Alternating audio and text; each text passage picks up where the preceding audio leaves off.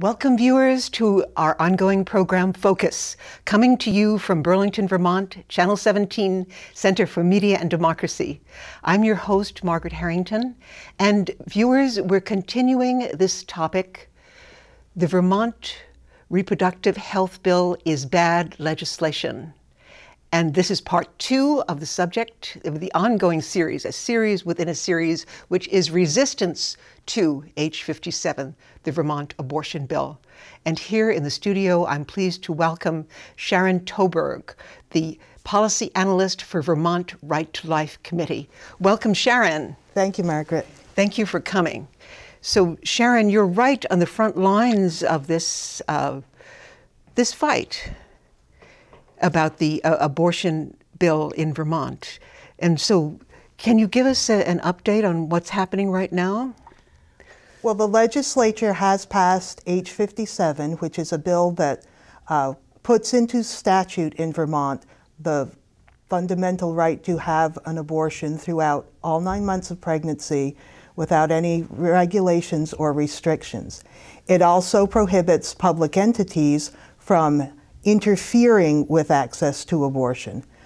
It's very concerning because some of those terms about interfering are not defined. It has passed both the House and the Senate, and my understanding is that it has not yet been sent to the governor's desk for action on his part. He has indicated that he will not veto the legislation, so it is expected to become law.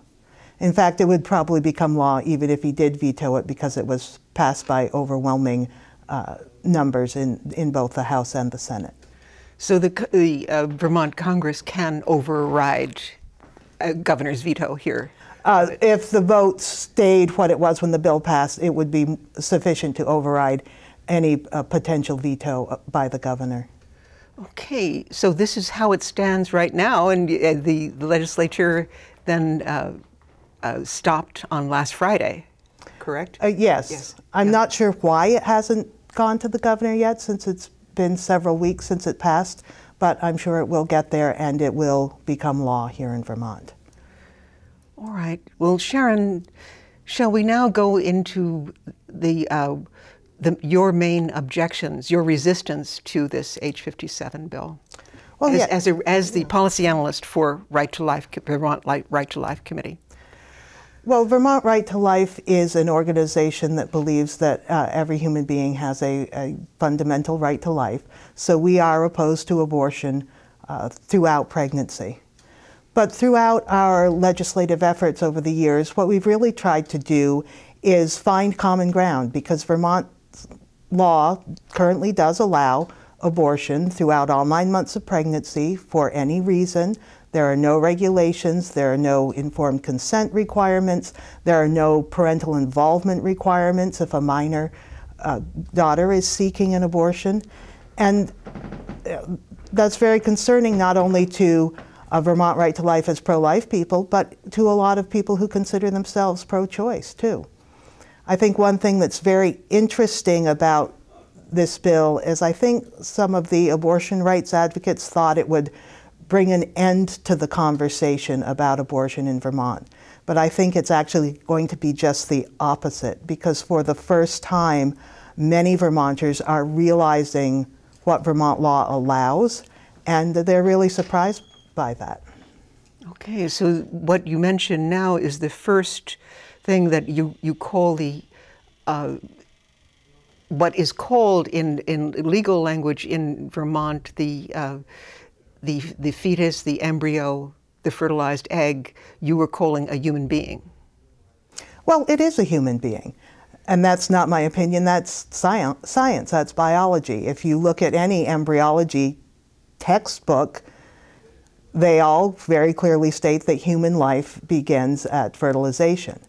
The question that we face when it comes to abortion is, when is that human life worthy of protection by the state? So it's not really a question of, is it a human life? It's a question of, is it a human life that has value and is worth protecting? Okay, and I'm very glad that you explained that to us, that it is not opinion. So on the other hand, is it an opinion that an egg, embryo, or fetus is not human, an opinion? It would be an opinion. To say it's not a human life is scientifically inaccurate. As I said, the question is it a life that's worth protecting? And that's what we, as a state, I think, have really begun to wrestle with the passage of H57, and we're going to have to continue that discussion because the legislature has also passed Proposal 5, which proposes to amend the Vermont Constitution to guarantee a so-called right to abortion at any stage of pregnancy. Okay, so we have two things going. We have the H57 and we have Proposition 5. Yes. Yes, Proposal 5 will take several more years to pass. It had to go through this legislature. There has to be the election in 2020, and the newly elected legislature will have to pass it again. And if that happens, it will appear on the ballot in November of 2022 to see if the people of Vermont will vote to ratify that amendment and add it to the Constitution. Okay, but in regard to H57, there will be no vote by the people. No, there will not be a vote by the people. And it's kind of ironic that many of the supporters of the constitutional amendment said they wanted to put forth the amendment because there would be a vote by the public, and they wanted the public to weigh in. Yet at the same time, they're sort of preempting that by passing H57. That is a devil's triangle there, isn't it? It is. Yeah. And what the question of a viable life, what are the standards for that, Sharon? Well, it really depends on each individual child. Generally speaking, around 23, 24 weeks, a child born at that stage has a very good chance of survival. I just read an article recently. There was a child born at 23 weeks, weighed 8 ounces when she was born, and she's going home from the hospital with her family now. It's really amazing the advances that have been made in technology that allow unborn children to survive at earlier and early stages. But we have to remember, too, that it is technology that is allowing them to do that. It says nothing about the unborn child. The unborn child at 23 weeks today is the same unborn child at 23 weeks years and years ago. We just have better technology now that enables that child to be more likely to survive. Mm-hmm. And it is very much a question of language and how we describe what is happening. Isn't that so, Sharon?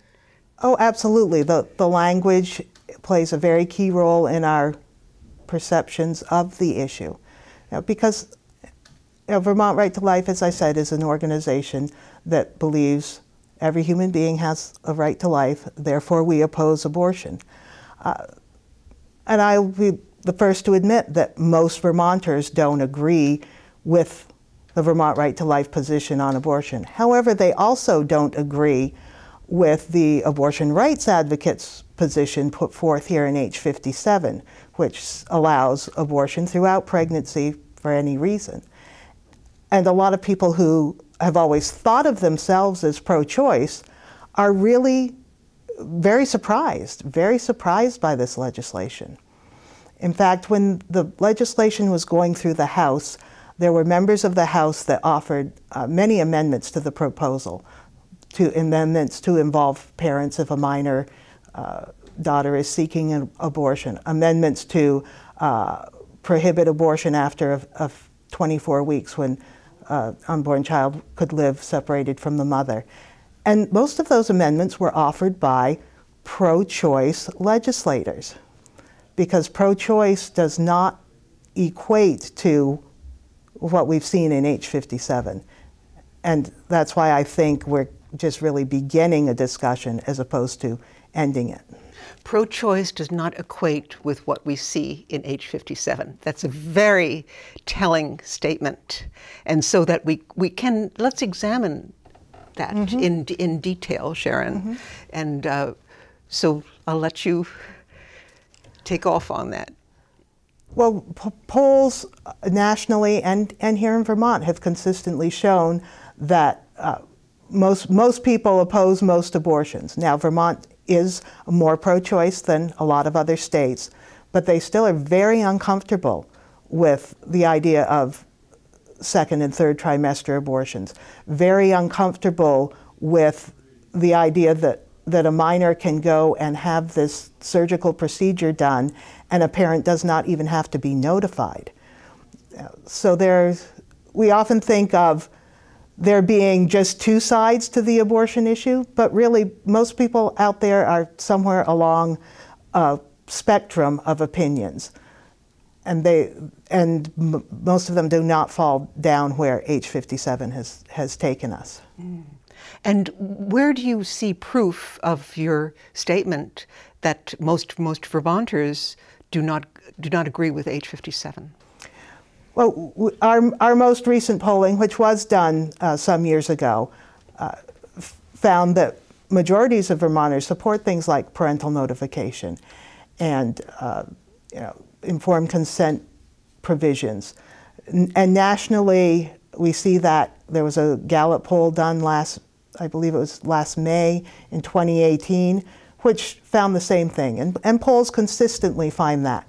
When you ask in a poll, are you pro-choice or pro-life, people say, oh, I'm pro-choice. But when you ask about specific issues and specific circumstances, they do not agree with the agenda of the abortion lobby. And Sharon, could you expand on what is the parental consent that you're concerned about, and the other thing, the informed decisions? So those two things, if you would tell us what parental consent involves or does not involve, and informed decisions. Well, the Vermont House actually passed a parental notification before abortion bill in the early 2000s, and that would require that one parent be notified before an abortion procedure was performed on a minor daughter, or if there were some extenuating circumstances, they could take advantage of a judicial bypass procedure where they would get permission of a court to obtain an abortion without parental involvement. That did not pass the Senate. It never became law in Vermont, and it still is not the law in Vermont. Most states do have that type of provision. In fact, our neighbors in New Hampshire do have that parental involvement law, and interestingly enough, Planned Parenthood of Northern New England, shortly after they passed it, moved one of their clinics from across the Connecticut River and into Vermont, and now they don't have to abide by parental notification requirements at that clinic. Informed consent procedures have been passed in a number of states, and they just would require that women be informed of fetal development and alternatives to abortion prior to undergoing an abortion procedure. Did you say that did pass? No, neither of those are law in Vermont. No.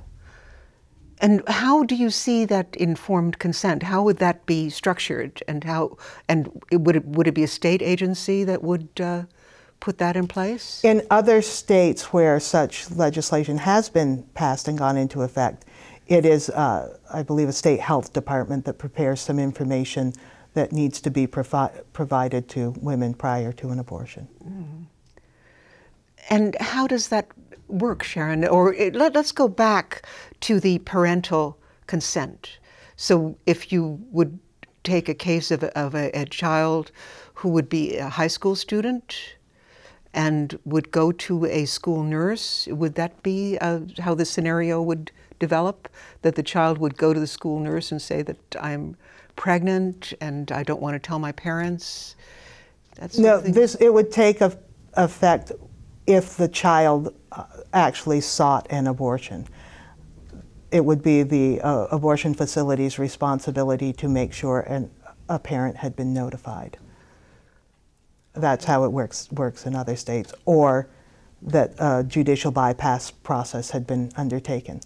You know, and it's very important. There are people who do express concerns, and are rightly concerned about minors who are the victims of abuse, perhaps at the hands of family members. But giving a minor a secret abortion and sending her back home back to that situation is not the solution to that. If you have parental notification, you know, especially in this Me Too era where we see so many cases of abuse and so many people being taken advantage of, a parent would know what was going on with the child, or in lieu of a parent, a court would be involved, or someone who is a little disconnected from the situation, because you know an older man can take the younger girls in for the abortion, and it really covers up a crime sometimes. Sharon, you did several testimonies, and before you presented a testimony before the Vermont House Human Services Committee on January 30th, 2019, concerning H57, and you talked about the born alive rule so could you go into that more in detail about how that is impacted by the H57 probably going through now? Oh, yes. One thing that's been very interesting in this process is H57 says that a woman has, well, a woman or man has the right to choose or refuse contraception, or to choose to carry a child to term. And this has been a point of contention in Vermont for a number of years, because there have been several cases that have gone to court where a man has, in one case, kicked his pregnant girlfriend in the stomach to cause an abortion, and yet there's no legal remedy for that, because in Vermont currently you have to be born alive in order to be the victim of a crime. And during the course of H57, there was testimony from Patricia Blair, who was living in Bennington, who was 6 months pregnant and was hit by a driver who was impaired on prescription drugs that were not prescribed to her. And both of her children died as a result of that crash. When you say both of her children, she was pregnant with twins, and both of her unborn children were killed as a result of that crash. And in the media accounts of that accident, they reported that there were no fatalities. And she said of all the things about that incident, that just hurt her so much. And she was very upset that the legislature would claim to be supporting the right of women to carry a pregnancy to term when they have refused over the years to protect women like her and her children who were killed by this impaired driver, because she wanted her babies and wanted to carry them to term, but there was no legal consequences for causing their deaths. Are you saying in this tragic and horrible recounting of a historic story now, that with H57, that if the same horrible thing happened, that there would be a legal case for the unborn child to be considered a fatality? Under H57, there would be no fetal homicide provision. That you could not be charged for killing the unborn child, even in the case of a mother who very much wants her children to come to term. Some of your viewers may remember some years ago there was a case in California with the Peterson family. Lacey Peterson was pregnant. She was murdered by her husband, and that spawned a national legislation to create what they call an unborn victims of violence legislation, so that there were penalties for ending the life of an unborn child. And all of those bills, many states have them. They do specifically have to exclude abortion. And the one that was proposed here in Vermont but was not passed did exclude abortion. But it kind of runs counter to the notion that we're trying to protect all choices and all women when you have H57, which really only protects abortion and abortion providers. So in H57, we don't have the right to carry an unborn child to fruition, then? Well, the law says you do, but the reality is different. There's no penalty, there's no legal consequence, there's no recourse for a woman who experiences what Patricia Blair experienced. Again, you make this the law says that, but the reality is different. This is mind-boggling. Well, it is. And one other point too about this bill is there's a provision to it related to public entities, that public entities may not interfere with access to abortion. It doesn't say that they can't interfere with access to other choices like childbirth or adoption. But all of our regulatory agencies that regulate the medical profession in the healthcare field, they are public entities. So for a while there were claims that if someone wanted to come in and set up a late-term abortion facility in Vermont, that somehow there would be medical standards of practice that would be relied on and the medical practice board would be able to sanction someone's license. That can't happen under H57 because the medical practice board is a public entity and the Office of Professional Regulation, which regulates nurses, they're public entities. The healthcare board is a public entity. It also could impact schools and what information can be provided in schools, what books can be in the library, because a public entity can't, quote unquote, interfere with access to abortion. But there are no definitions for some of these terms. So I think we also have some First Amendment implications that we might be seeing down the road with this piece of legislation. And with First Amendment issues, then do you see lawsuits and that sort of thing going on? When you say would our schools have to abandon policies that ensure both sides of controversial issues are discussed? If that is the intent or result of H57, our legal counsel has advised us it would be actionable. Well, there are a lot of questions around that. My sons attend Spalding High School, and they have what they call a controversial issues policy, which does say they will teach all sides of controversial issues. And there's a question of whether or not that will run afoul of H57 once it becomes law. And we'll have to see how some of these issues play out. H57 gives individuals the right to sue the state. It would give abortion providers the right to sue the state if they are perceived to be interfering with the choice to have an abortion, the choice to perform abortions.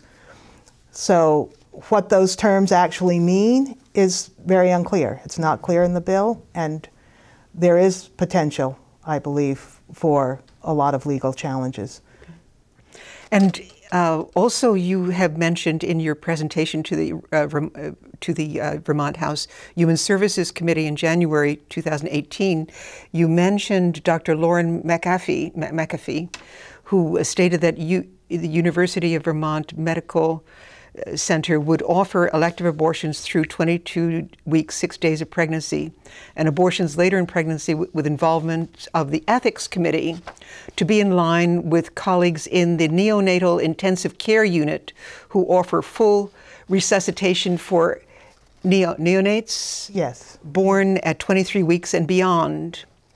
So I'll just finish this statement here. McAfee noted that before 23 weeks, outcomes are variable, so resuscitation is offered in some but not all cases. And you say, I doubt a child born alive as a result of an abortion would be among those who would receive such care.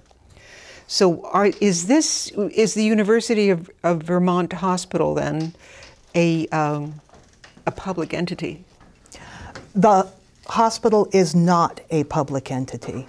A public entity refers to governmental organizations. It would be school districts, municipalities, boards, commissions, those types of organizations, governmental organizations.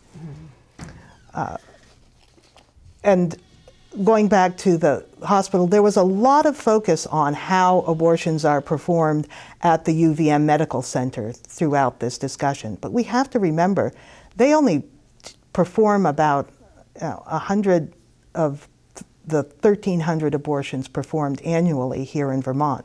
They are not the typical abortion provider. And there is nothing to prevent other practitioners from coming in to perform abortions under totally different standards and totally different guidelines. And it's interesting to note, too, that the practice of abortion is changing in Vermont. It used to be, up until about 1.5 years ago, that the UVM Medical Center did not do elective abortions at all. Now they are doing them up to 23 weeks, although they've come up with a new policy recently that says only to 22 weeks. And before there were ethics consultations, but now ethics opinions are just non-binding and advisory, and the chief medical officer can make a decision about whether any abortion would proceed at the hospital. So this is a situation that is in flux, and is constantly in flux here in Vermont and throughout the nation. When you say that the ethics advisor advice is non-binding, is that a new development, Sharon, or is it something that has been historically in place? It is a new development. In September of 2017, the UVM Medical Center Board of Trustees eliminated its policy that said that the hospital would only perform quote-unquote medically necessary abortions. They just rescinded that policy. And up until the end of March of this year, they had no written policy. And I believe they only created a written policy because of all the discussion and debate and questions that came up during the discussion of H57. So whether or not this is a new practice for them, I don't know, but now that they have a written policy, it is very clear that the Ethics Committee cannot veto any proposed abortion. That is not their decision. So you're talking then about a loss of power, and all of this, it is a power struggle, is it not? In the whole question of abortion, is a power struggle about ideas and a real life, which is the fetus, the unborn baby. And it is a power struggle that has become so politicized, and you're right in the middle of it, on the front lines of it. Yes, and it's sad. You know, I read an article the other day from a woman who was formerly pro-choice, but she got really to thinking about the issue. And what we have done with the abortion issue is we have put women at odds with their children. We have said that women's success depends on their ability to end the life of their unborn child. And I as a woman, I just find that just an awful place. You know, women don't want abortions. They don't want to have to make this choice. It's more of an act of desperation as opposed to liberation, and we've got to find better alternatives. And at Vermont Right to Life, we try to do that. Yes, we do work to change the laws around abortion, but we also work very hard to educate women about alternatives to abortion and about fetal development and new changes in adoption laws, and to make sure that they have real alternatives. I've met a lot of women who have had abortions over the years, and all of them say they feel like they didn't have any other choice. And that's really unfortunate, because there are better choices than abortion. Thank you, Sharon Toborg, policy analyst for Vermont Right to Life Committee, for coming in and discussing this issue on the second episode of our resistance to the Vermont abortion law, or the Vermont Abortion Bill, which will become law, and the resistance will continue, will it not? Yes. Yeah. Because, as I said, it's not just about changing the law. It's about eliminating abortions. It's about providing real alternatives and better alternatives so that no woman feels she has to choose an abortion. Okay. Thank you very much, Sharon Toborg, for coming in and talking to us. Till next time, viewers, thank you for watching, and thank Channel 17, Center for Media and Democracy.